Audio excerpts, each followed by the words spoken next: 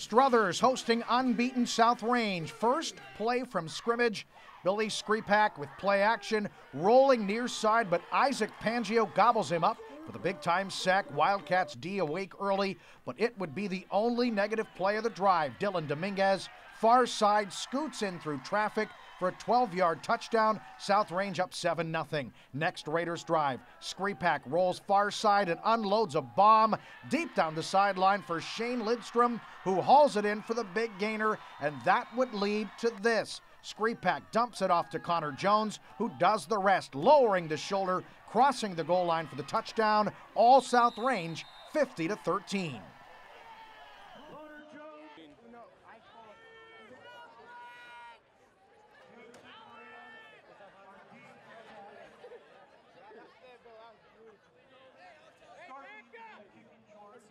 What?